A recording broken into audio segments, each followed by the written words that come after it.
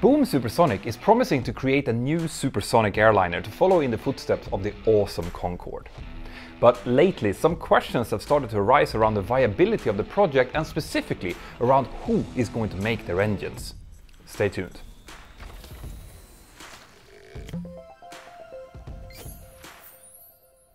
The question, which is your favorite aircraft of all time, has a lot of possible answers. There are several aircraft who have revolutionized commercial aviation in its own way throughout the history. The Douglas DC-3, the Boeing 707 and of course the Boeing 747 are some examples that immediately comes to mind, but no airliner have ever looked as different and been as different from everything else than the Concorde was. The Concorde was a sleek, pointy-nosed, delta-wing, beautiful-looking aircraft with 4 afterburning turbojet engines that could fly at twice the speed of sound, as high as 60,000 feet. So I am willing to bet that even if the Concorde isn't your all-time favorite aircraft, it is likely high on your list, and it certainly is on mine.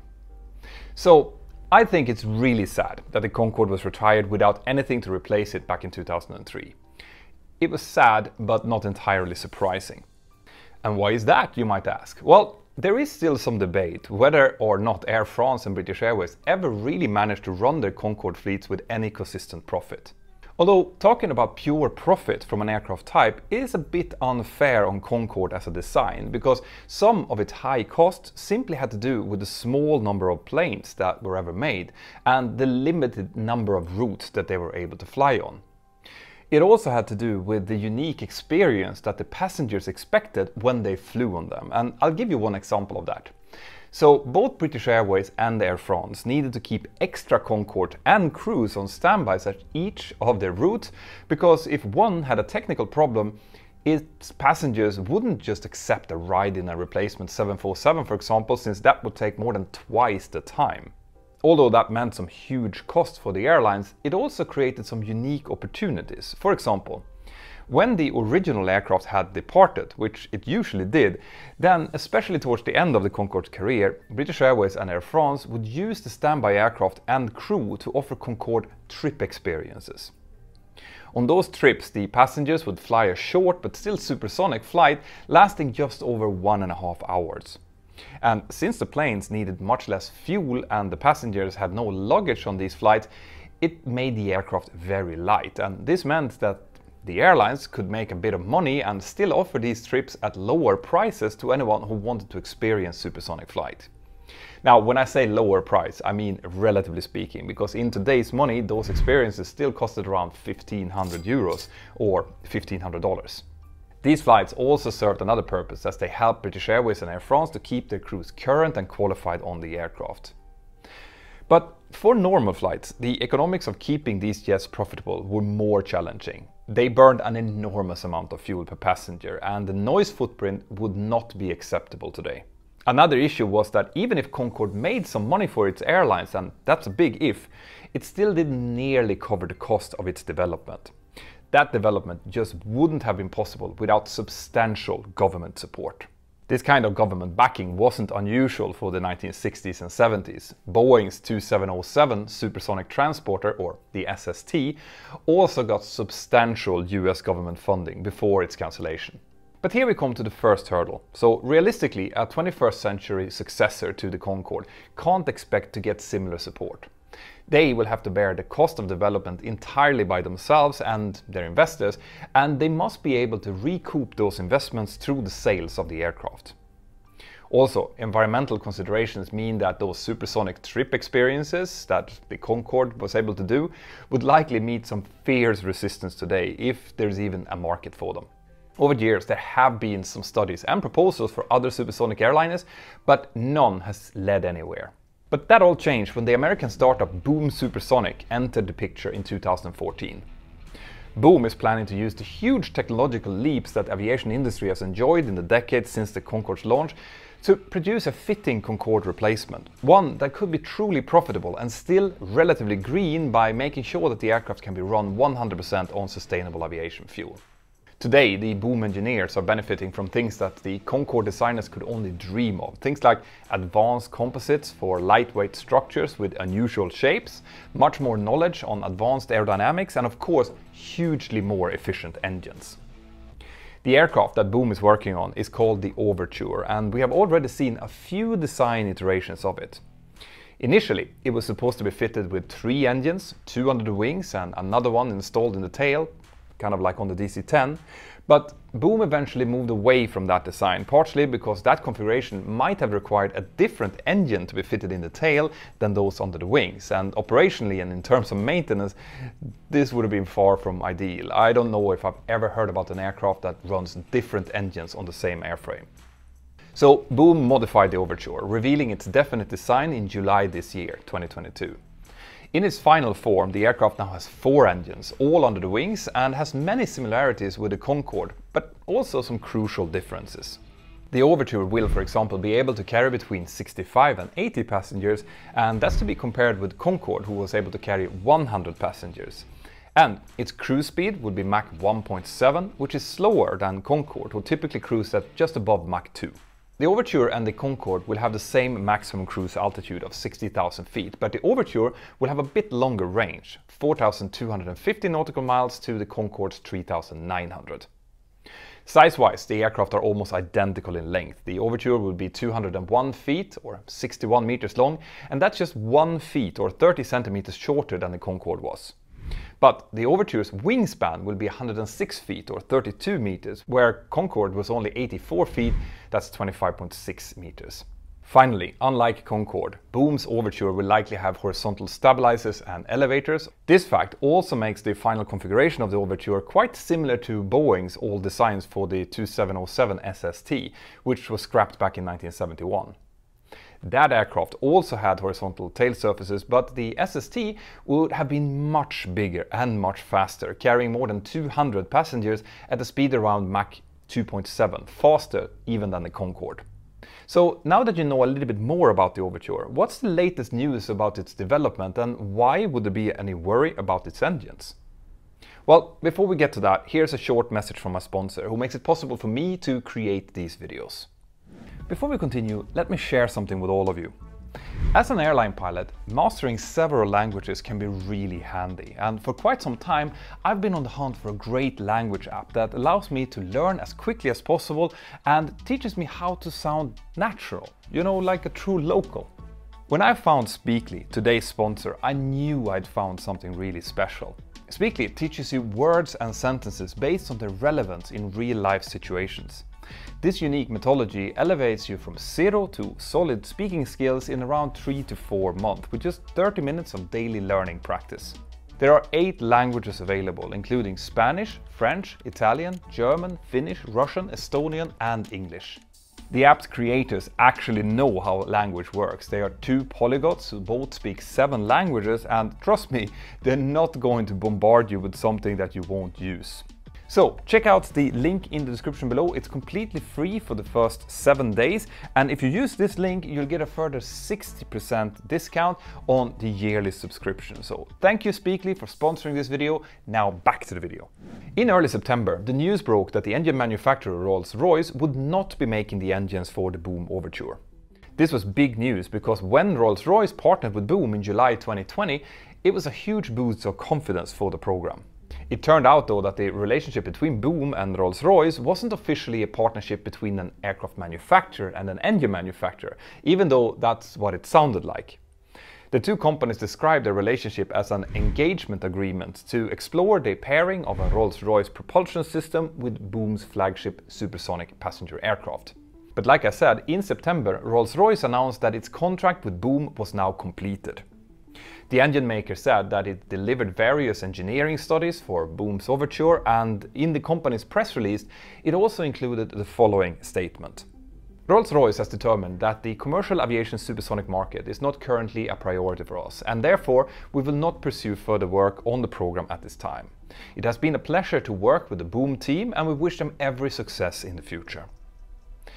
This likely happened because in order for Rolls-Royce to commit to Boom's project as an engine supplier, it would need to commit substantial amounts of its own money in developing a suitable engine.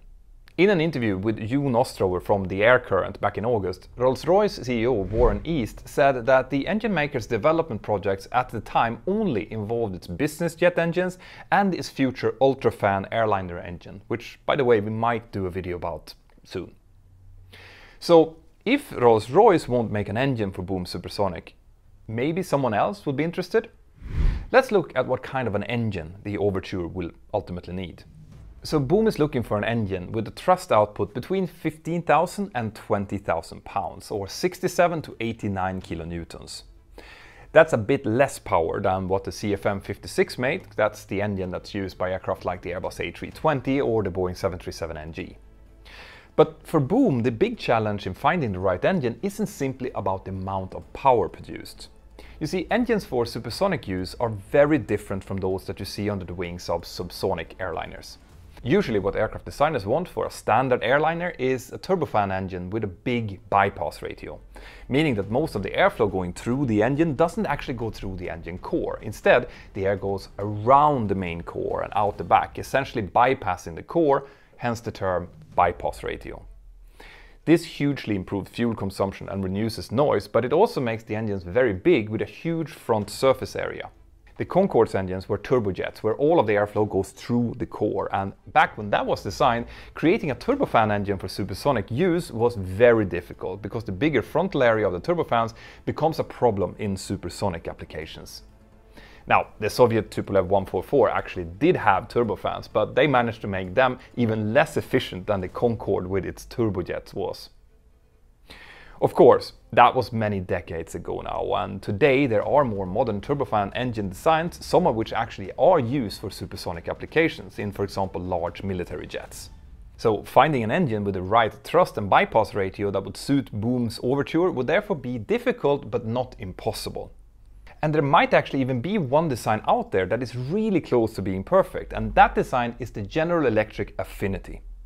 This is a conceptual engine design that General Electric was developing for the Aerion Supersonic AS2 business jet. Now, sadly, Aerion closed its door last year because of a lack of funding, but the General Electric Affinity plans still exist and are very close to what Boom is looking for. It has a thrust of 16,000 to 20,000 pounds, that's 71 to 89 kilonewtons, and it's suitable for supersonic applications because that's what it actually was made for. The General Electric Affinity uses the same core design as the CFM56, and that's not so surprising because the core of the CFM56 originally came from a military engine, the General Electric F101. Various versions of the F101 are still powering a lot of big and small military jets today, ranging from the F-16 to the B-1 and even the B-2 bomber. You can think of that next time you see a Boeing 737NG taxiing out on the apron. Anyway, the Aerion AS2 private jet would have been significantly smaller than the Boom Overture and would have used 3 engines instead of 4. Crucially, the AS2 was also designed to be a bit slower, between Mach 1.4 and Mach 1.6, which would allow the engine to work without the use of variable geometry engine air inlets. That's something that both Concorde and the Tupolev 144 had, and those inlets were needed in order to slow the air down before it entered into the engine, and is typically needed for flights at higher Mach numbers. The pictures of Boom Overture doesn't show any such variable air inlets, but since the program doesn't have a specific engine yet, the lack of those details doesn't necessarily mean that they won't be added later on. The problem here is that the GE Affinity engine is only a conceptual design. This was an engine that GE could make by adjusting, updating and combining technologies from its military and commercial jet engine designs. So is there a possibility that GE might fund development of such an engine for Boom and its Overture? Unfortunately, it turns out that the likely answer is no. In an interview with Leeham News, General Electric stated that it is not interested in working on an engine for the Boom Overture. Pratt & Whitney aren't interested either, and the same seems to be true for Safran in France. Now, we contacted Boom Aerospace to ask them about this issue with engine suppliers and other challenges facing the program, but they politely declined an interview, and I would have really liked to hear what they had to say. But if Boom can't expect to get an engine from Rolls-Royce, General Electric, Pratt & Whitney or Safran, then which manufacturers are left? Well, there are other companies like Honeywell, Williams and a few others who make jet engines, but none come to mind that currently offer an engine of the kind of size that would be appropriate for this project. Now, it is worth pointing out here that in case it isn't already obvious, for any airliner, the engines it will use are a make or break factor in its success. If you don't have an engine, you don't have an aircraft. If you look at Concorde, for example, the engines were vitally important in making it possible. The Concorde used the mighty Rolls-Royce Snecma Olympus 593 engines, and Snecma is today known as Safran. The precursors of the Olympus 593 variant powered the Avro Vulcan and the cancelled BIC TSR-2 bombers, and evolving this military turbojet engine into a point where it was powerful and reliable enough for the Concorde was a huge deal for the engine designers. Rolls-Royce, Snecma and the other designers of the Concorde had to, among other things, engineer a clever engine inlet system, like I talked about before, which could use early computers to keep the engines operating safely. That was known as an inlet-by-wire system that was used together with the early fly-by-wire that the Concorde also was equipped with. It was a true marvel of early aviation engineering. But all of these new systems required substantial innovation and investment, similar to what an engine manufacturer for a new supersonic engine also will have to make. Still, there are a lot of things that will likely be easier this time around. For example, Boom's Overture uses technologies in its airframe that Concorde's engineers didn't have. Composite materials makes it easier to have a pressurized cabin with a variable cross-section that can follow what we refer to as the area rule, making the aircraft more efficient in supersonic flight. Concorde's engineers also knew about this principle, but they just couldn't build such a fuselage out of aluminium and keep it light enough to be practical. Boom is taking advantage of a lot of new technologies like this, but it really needs a good engine partner to take advantage of similar or even more crucial technologies around engine development. It is actually quite troubling to see that the company has finalized its aircraft design seemingly without having an engine supplier in place. Now, there might also be the question, believe it or not, if Mach 1.7 is actually fast enough for the Boom Overture to work well for its airline customers, and I'll explain why. Obviously, Mach 1.7 is an amazing cruising speed, more than twice as fast as the Boeing 737 that I fly, and it clearly would be a big selling point for the passengers. But for this speed to provide a substantial benefit for the airlines, it would need to make it possible for them to use these jets in multiple transoceanic routes per day.